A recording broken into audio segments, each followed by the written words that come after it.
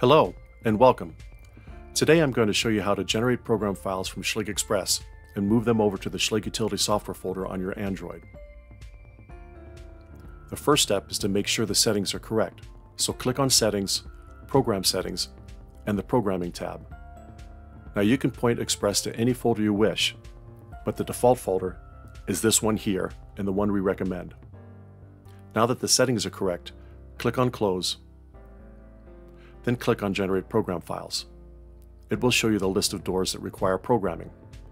Since I want to program all of these doors, I will click on Generate Program Files again. Now that they have moved over to the Export folder.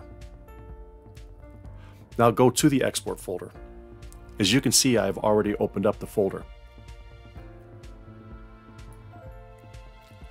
You can now see the two door files here and here. You can also see a cap index file. This file is important because it will allow the files to index properly in the Schlage Utility Software app. The next step is to turn on your Android and be sure you are on the home screen, and by using the Android's own data transfer cable, plug it into the computer. If the Android is set for file transfer, you will be able to see the internal folders. If you need to see how to set up your Android for file transfer, please refer to the SUS User's Guide for Android. Now you need to double-click on the phone, then Android, then Data, then com.allegiant.tigershark, then Files,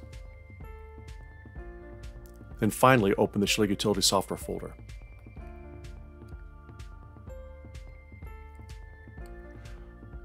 By using Control-Click, choose the files in the Export folder. Then right-click and choose Copy. Then hover over the SUS folder, right-click and choose Paste. You can also drag and drop if you wish. You can now see the door files as well as the cap index file. The final step is to unplug your Android and open up the Schlage Utility Software app and log in.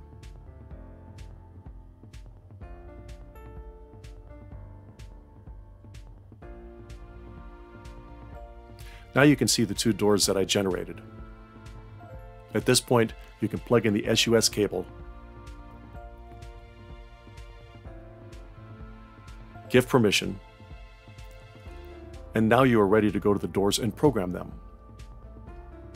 If you have any further questions, you can contact us at these contact points here.